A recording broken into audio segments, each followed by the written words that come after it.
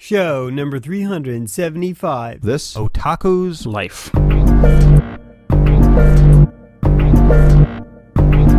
When you're young, you have lots of enthusiasm and excitement. You might even imagine something you like being the thing you do in life. That idea is often romantic, but the reality is more of a painful transition. Growing up, learning techniques and skills is not fun, but invaluable once you have it. Don't let your idols lie to you. No one is natural at anything, but with time and effort, you sure can look like you are.